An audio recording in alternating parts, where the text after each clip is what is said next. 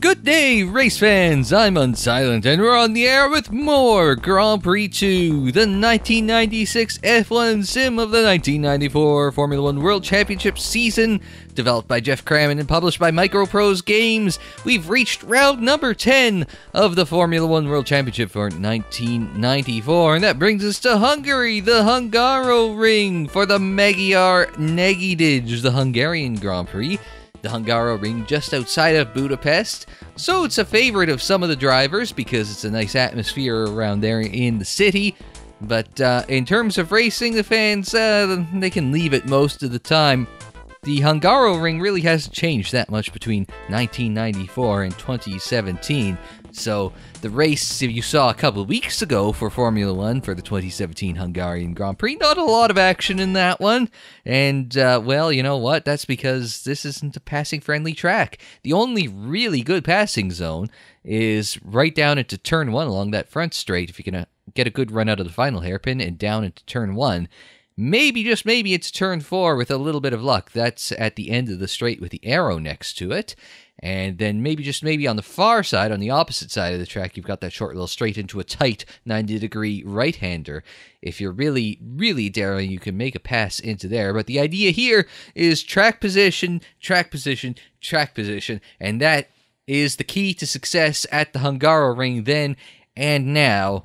As we go on to track position, well, could you call a points lead like David Coulthard has track position? It's sort of the same thing, a 33-point lead in the world driver standings over Michael Schumacher. Could you say this championship is done and dusted at the moment?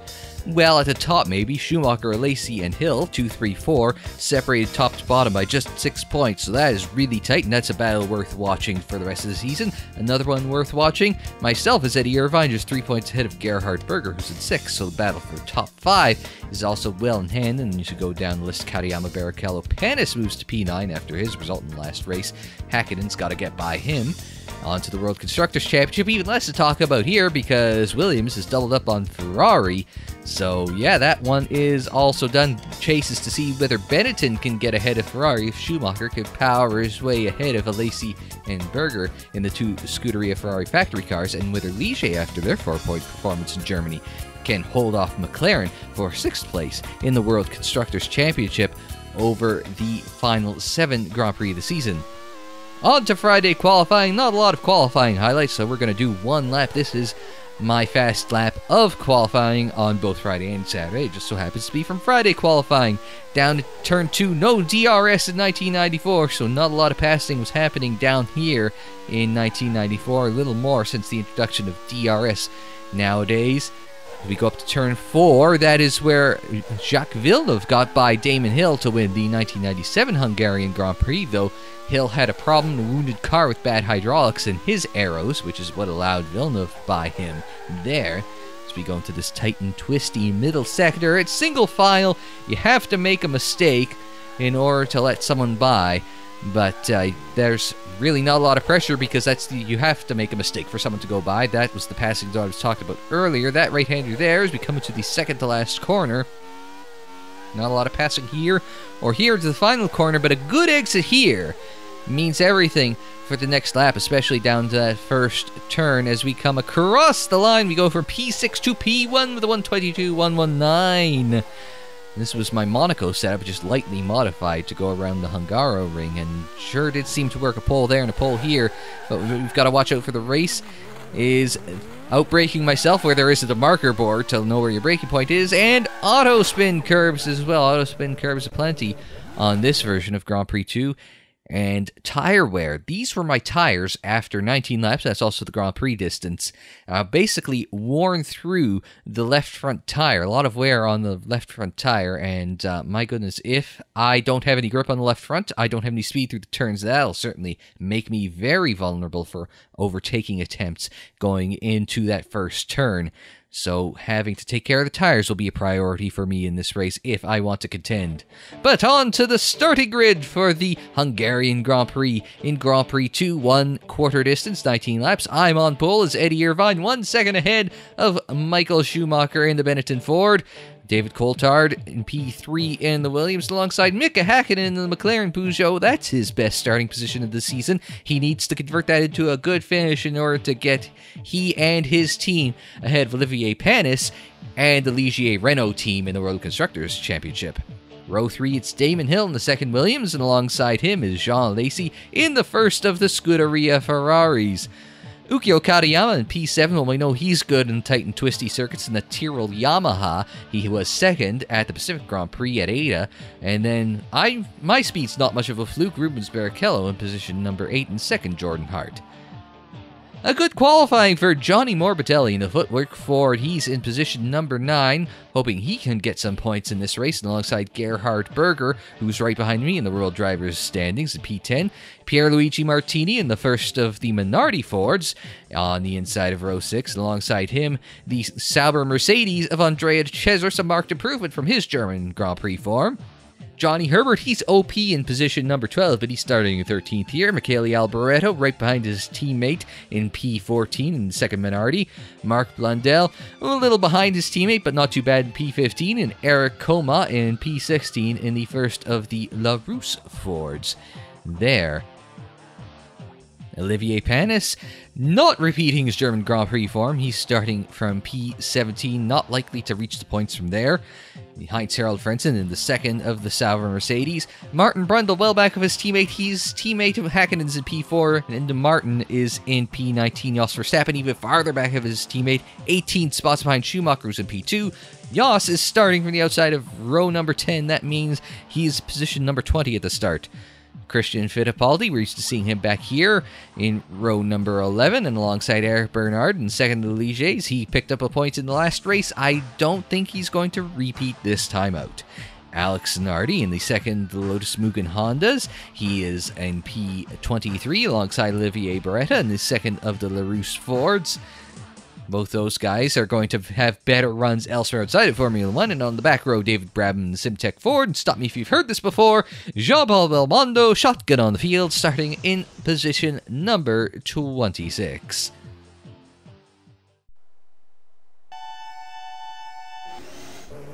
The warning horn goes. The engines come to life. It's race time in Grand Prix 2 for red lights. 4 to 6 seconds. The revs come up and green, green, green for the Hungarian Grand Prix. And a blistering start by Mika Häkkinen as we charge down into turn 1. And oh, chaos already as I've gone to the back of Schumacher.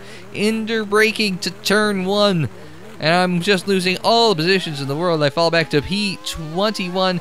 And then as the field checks up into turn 2, I run into the back of, I believe that was Coma in the LaRousse.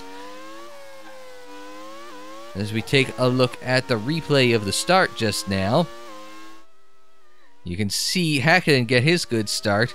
Schumacher and Hill too wide, rather, as Schumacher forces me out under braking onto the grass and I lose control.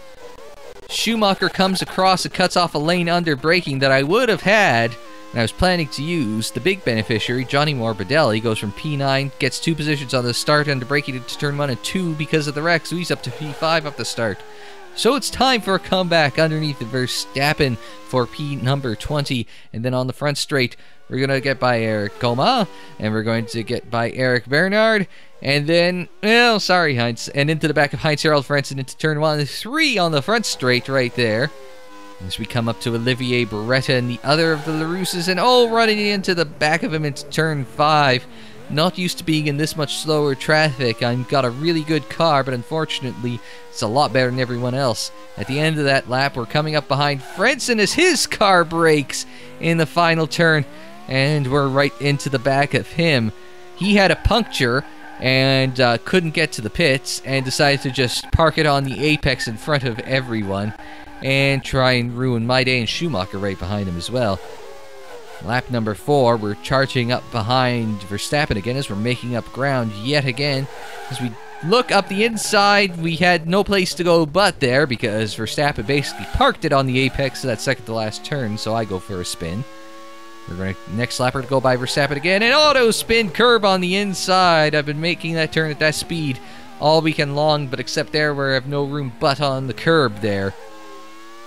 But we do eventually get Verstappen a couple laps later as we dive up the inside of him there, force him a little wide. A lovely little setup, just outbrake him there, and then, well, Verstappen outbroke himself trying to hold on to that position, found himself in the gravel. Lap number 7, we're trying to look for some clear air to get by everyone. And we're going to go up the inside of the Larousse there, and now we're going to go up next to the Ligier there, 2 on the front straight, under braking into turn 1. As we take a look at the replay, it's a very aggressive cut into turn 1 to make sure I have that inside line underneath the Ligier. And that gives me some clean air, and I'm able to set the fastest lap of the race with a 25.5. We're trying to mow down the leaders. Can we do anything at the halfway point of this race? Lap 10. And chaos in front of me that I didn't cause this time. It's Brundle and the McLaren, Panis and the Ligier and Schumacher, and Brundle's out. Here's what happened following Panis. He has to take evasive maneuvers of a slow and broken McLaren as he goes wide. Brundle just parks it on the apex, and Panis has to go evasive maneuvers into the gravel and grass, and that sends his car for a spin. The problem with Brundle is just along the straight he had a suspension failure and unfortunately parked it on the apex, causing all sorts of chaos behind him. Schumacher hit him, Panis had to go spinning, and I managed to just brake in time. Up the inside of Alboreto as we continue our charge. We did lose a lot of time on Schumacher there, trying to get back up to speed after that, and he had clean air. Get up the inside of the Chesers here with 2 to go. One more look at that. A little bump as we go for the little same piece of real estate, but I was able to agricultural race my way by him. And now up the inside of Johnny Herbert in car number 12, the Lotus, and that would do it for P11. But after the race, I give Michael a piece of my mind. He did cut me off under braking, and well, Sebastian Vettel would certainly complain about that sort of movement out of him. But here are the race results for the Hungarian Grand Prix. David Coulthard wins yet again. I believe this is like, what, his 5th race in a row that he's won. I think 7th overall. So he's well and truly ahead of everyone. 16 seconds ahead of Hill, Jean Lacey in P number 3. Mika Hakkinen finishes 4th, his best result of the season. That'll move him ahead of Ligier and Panis in the Constructors and Drivers Championships respectively. Johnny Morbidelli held on to P5, and that's points. First points for the season for Morbidelli and Footwork Ford. And Gerhard Berger in 6th trims my lead over him by 1 more point. As we go on down the standings, Michael Schumacher recovered to P9. He was behind me after the first turn. Pierluigi Martini, not a bad result for him in the Minardi in P10. I managed to make my way up to, as I said, P11. Not a bad result, but considering I was starting on pole, I definitely should have been contending for a win. Could I have kept up with Coulthard? No, maybe, but I definitely think I could have kept him behind me. And on back to the second page of results as we go on down. Belmondo with a good result ahead of Brabham, P22 and 23 respectively. And then your 3 retirements. Rundle we saw, Frentzen we saw, and Mark Blundell was also ahead of me, but he had a transmission failure and was able to successfully get out of the way of everyone and pull off to the side without intervening in everyone's race. The World Drivers' Championship, David Coulthard extends his lead even more, double points over Jean Lacey, who's 1 point ahead of Schumacher, who is level on points with Hill. It's 1 point separating 2nd through 4th. Also a battle for 5th, as I'm only 2 points ahead of Gerhard Berger. So it's all to play for in the top 6 of the championship. Well, 2nd through 6th anyway. As we go on back, Hakkinen's moved up to 8th in the championship ahead of Barrichello and most importantly Panis. Johnny Morbidelli, the 13th point scorer of the season, he vaults up into position number 11 in the World Drivers Standings table after 10 rounds. He's looking pretty good there, to say safely there, with 6 rounds left in the 1994 World Championship season. On to the World Constructors Championship table. Again, doubling up on Ferrari, it's Williams on the power of Coulthard and Hill, so they're safely there. They haven't clinched it, but effectively have clinched the Constructors title. Ferrari extends its lead over Benetton.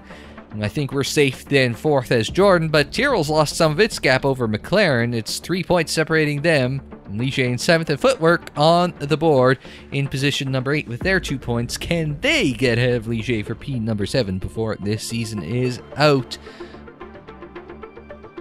But the next round of the 1994 Formula 1 World Championship brings us to Belgium, the Belgian Grand Prix from the Spa-Francorchamps circuit.